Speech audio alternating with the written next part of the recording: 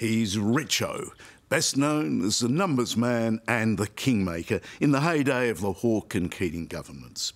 It's been 24 years since Graham Richardson strode those corridors of power, and for much of that time he's been locked in a battle with a recurring chondrosarcoma, a nasty bone cancer in the pelvis. When the cancer started to gain the upper hand last year, Richo agreed to undergo a radical procedure pioneered here in Australia. It was touch and go for a while, and we nearly lost him a couple of times along the way. But 1 year on, he's still here, a man with a mission. I get knocked down. We'll feel that one for a few days. Here's a question. Who's the toughest? The blokes on the field? Red carpet. The red carpet indeed, but not just for me, I think. Or the former politician with a walking frame watching on? Go!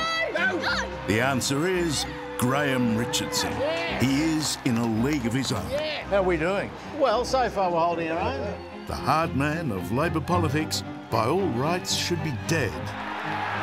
You'll be old age. Certainly not here tonight, watching his beloved Dragons do battle with the Sharks. But I had six down there, but I can't use them anymore, mate. He says he'd rather watch with the mob, but tonight Graham Richardson has to make do with the convenience of the chairman's lounge, where privilege still keeps him in good company. How are you, Graham? Oh, John, how are you? I'm very well. You got Wooley looking after you. I'm looking Yeah, I after got Wooley. him. He'll be in no trouble. He's a dangerous man. He is a dangerous man. Being at a Dragons game with his son Darcy and his wife Amanda We're matching. Well, indeed we are. is as close to heaven as Richo expects to get. That he's here at all is amazing. Look, you can't do anything about it. It's just your lot in life. It happens. So if it happens, well, you just got to put up with it. I've known you on and off for 30 years. I didn't realise you were such a philosophical and stoic person. It's not in my nature to go down easily and succumb. I think you've got to stand up and fight. He might deny it, but these days that old Richo irascibility is a good thing. I don't like cats, but I've somehow fallen in love with this one. But cats know if you don't like them. Yeah, they do. A strength he uses to stop himself surrendering to a broken body. Richo, let's go back to the beginning of this unpleasant business you've been through. When did you first learn that you were not indestructible? I had my first operation for this chondrosarcoma in 1999. Chondrosarcoma is a technical term for a rare and recurring bone cancer in his abdomen, which has been trying, but so far failing, to kill Graham Richardson for almost 20 years. I wasn't sure if this was a vengeful God getting even with me for all the evil deeds that I've done over the years. He's a tough bastard, eh? Professor Michael Solomon is the Australian pioneer of one of medicine's most radical plumbing procedures, the pelvic exenteration. What it means is they rip your guts out. That's what it means. In politics, Richo's mantra was, whatever it takes. A powerful cabinet minister, ruthless numbers man, and deal maker. But faced with his own mortality, he had to accept a devil of a deal. In return for life, Graham traded his pubic bone, his bowel, urinary bladder, prostate and rectum, and he had to accept a life with colostomy and urinary diversion bags. Mesh holds together what's left inside.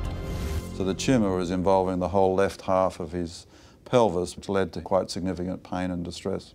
Without the operation, what was his life expectancy? He would have died from infections any time from 6 months to 1 or 2 years.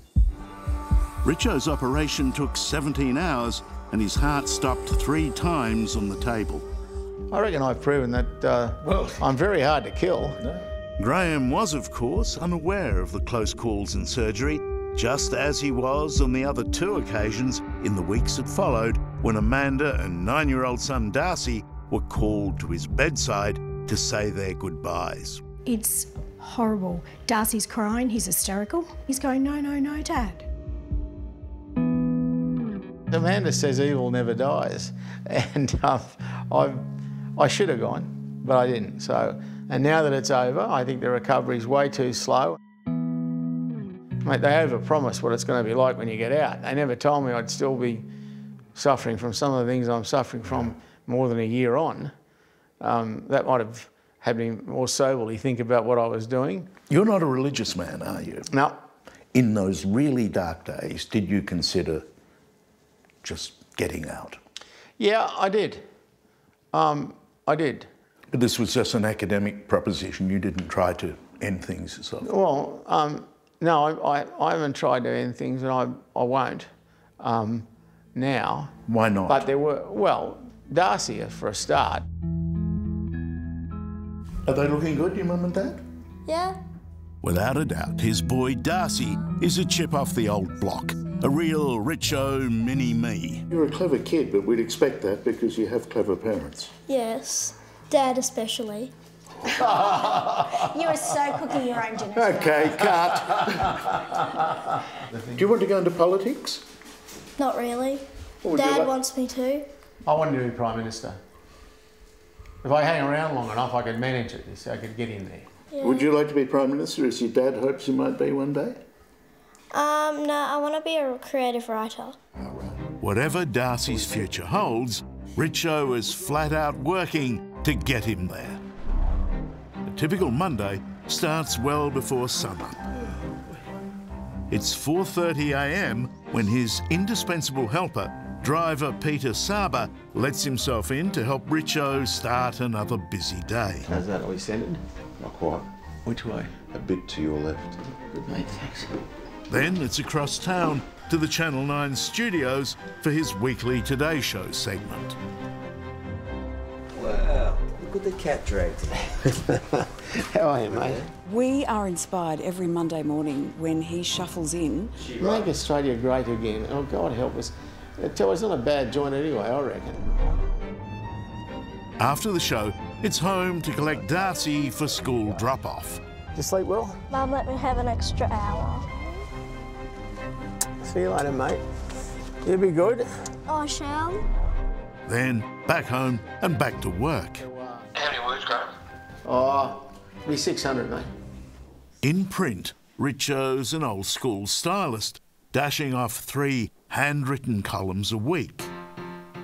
If all this seems tough, be assured Richo couldn't do it alone. Amanda, we've got a column done here, ready for you to type. It's a case of behind every great man, there's a woman. And in the sanctuary of Richo's home, that woman is his second wife, Amanda. I would really appreciate it.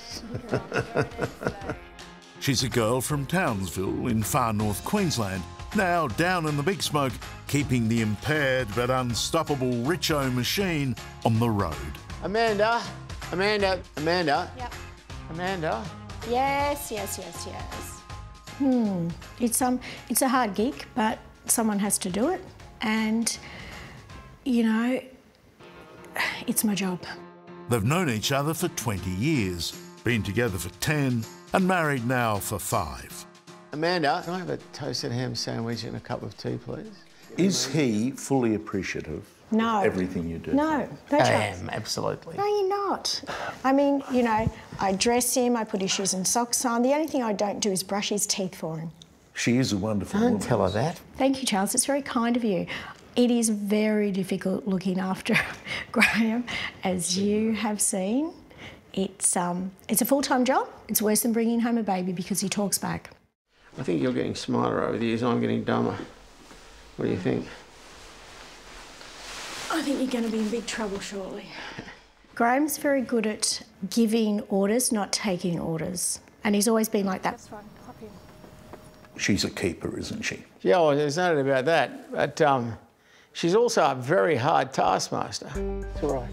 There's not a nurse in sight. It's all Amanda. Is that love or duty? A combination of both, I hope. I have many job titles. Many. Along with everything else, Amanda has become expert in tending the wound dressings that even a year on from surgery need to be done 2 or 3 times a day. It's a grim labour of love. You're not the man she fell in love with. Does she resent that, do you think? I'm really sort of an 80-year-old now in a 67-year-old's body. And she didn't expect me to be 80 this quickly, so No. it's pretty hard. I mean, obviously the old cue was on the rack, so to speak. but we thought we'd place an ad and call for a replacement. He's looking He for... is joking, isn't he? He is joking. I hope he's joking. You know, but Charles, it's just another thing off my to-do list. What keeps him going, do you think? Doggedness and Darcy.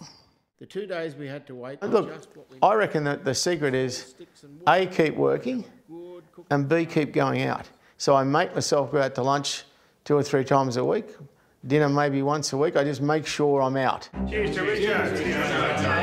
His Canberra days are behind him. The best spring rolls in the world. But old habits, like old politicians, apparently die hard. And Richo is still the master of the long lunch. So today's the lunch of the survivors. There are plenty of us, mate. There are plenty of us. It's a weekly ritual with mates. He's had more bits taken out than a Vatican sex novel, so... good to see you, buddy. Brilliant, thank you very much. These days, Richo toasts with soda water. What's it like to get together with your mates? Oh, I love this. I mean, this is me. This is absolutely me. On the go, round the clock. It's a frenetic life for a man with a severe mobility problem. I wondered if you might be available for a panel. Oh. Yeah, okay. What time? Somehow he manages his day with a few carefully planned naps. This is Richo.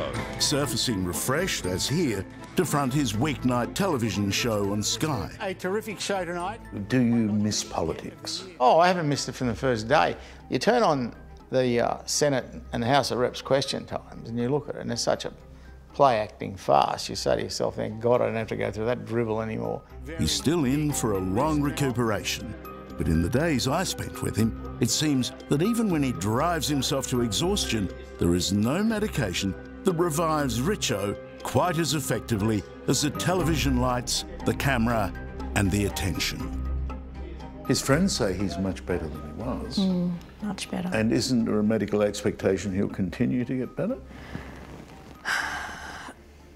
I still have my fingers crossed. Old age isn't granted to everyone, and it's a privilege to grow old.